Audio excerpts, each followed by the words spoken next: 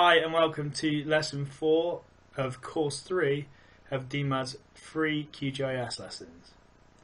I want to start this lesson just by making a small apology. This lesson is substantially later in the day than the lessons normally come out. They normally come out first thing in the morning in UK time. I say first thing, about 9 or 10 o'clock in the morning. But unfortunately, because my laptop had some problems, I'm a little bit behind schedule, and that's why this video is a little bit later. And what we're going to look at today is another example of how we can use the raster calculator, which will hopefully just show you just how powerful the raster calculator is and how useful it can be in when we're working with any sort of raster data. So what I've done so far is I've just brought in the aspect data that we used that we created from yesterday's lesson, and you'll remember correctly that the aspect raster shows the way that the slopes are facing. So you can see it in the layers. It runs from 0 to 359.9, which means we've got slopes which face all the way from 0 right the way around back to 359.9, which is virtually 0 again. So we've got slopes facing in every direction.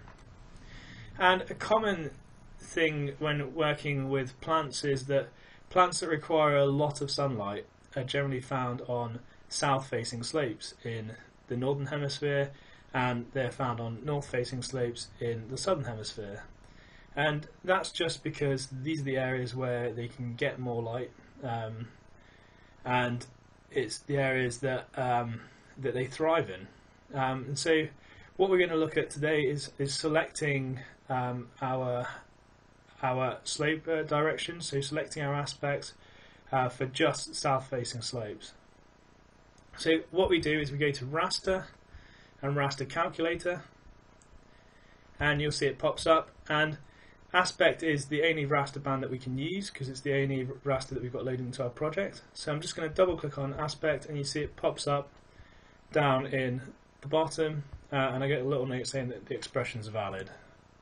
So if we were just to press OK now, then it would just load the raster itself. And what we're going to do is we're going to look at everything which is more than 90 degrees. So we want everything that's more than 90 degrees, and then we're going to use this AND operator. Oops, I clicked it twice. And we want the aspect which is less than 270 degrees. Because obviously east is 90 degrees and due west is 270 degrees. So we're going to do that just to get the southern slopes. And you see it says expression valid, but I still can't click this OK button because I just need to tell QGIS where to save the data. So I'm just going to call it south facing and just replace the previous file. Obviously you won't have that file, but just save it somewhere sensible and click OK. And what we get is this new raster, which sort of looks slightly similar. And you see it's a binary raster, just like last time. So it's got this black, which is 0, and the white, which is 1. And the area which is 0 is the area where our logic hasn't been fulfilled, whereas the area that's white is the area where the logic has been fulfilled. So when we were using our raster calculator, we said we wanted everything which is more than 90 degrees and less than 270 degrees. And what we can do is we can just make this single band pseudo color, and rather than continuous, I'm just going to change it to equal intervals, and I'm just going to change it to 2. Then I'm going to come up to 0, and I'm just going to turn the opacity off so it goes completely clear. Hit apply and OK. And I'm going to remove the aspect ratio from the back, and you can now see our blue areas show everywhere where we have a south facing slope. And we can do this for other things as well. This doesn't just have to be for aspect. So for example, in lesson 2 we did a slope analysis, So if I bring that in, and you'll see in the slope analysis we've got all this data, and similarly we could use this for the example of plants again. We might want a slope which is more than 10 degrees say and less than 20 degrees. So if I go to my raster calculator again, you'll see that we've got two more rasters now, because we've got our south facing raster that we created and the slope analysis that we created in lesson 2.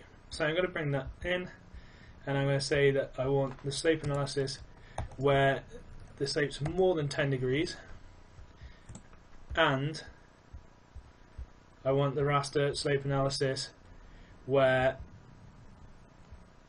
it's less than 20 degrees. And once again, we've got the expressions valid, but OK is not illuminated, so we just need to go and save it again. So what I'm going to do is just save this as a slope, click it, press save, and then just press OK. And you'll see again we get this binary raster, so I'm going to do exactly the same thing. With the 0 values, I'm going to set them to transparent, and then with our 1 values, I'm going to make them a different colour, so I'll make it 2 classes again, change this to transparent, OK, and then I'm just going to change this colour to green, and press OK and apply. OK, and then I'm just going to remove my slope analysis raster, and we can see now that we've got all of the areas where we've got a slope which is more than 10 degrees and less than 20 degrees. And again, this could be useful in trying to sort of model some habitat, just like we did in the last example. So I hope that lesson's been helpful for you. It's a little bit different to what we've done before, and it's building on this idea of the raster calculator and understanding the expressions and syntax which we use in GIS. So I hope that's useful, and I'll see you in the next lesson. Okay, thanks, bye.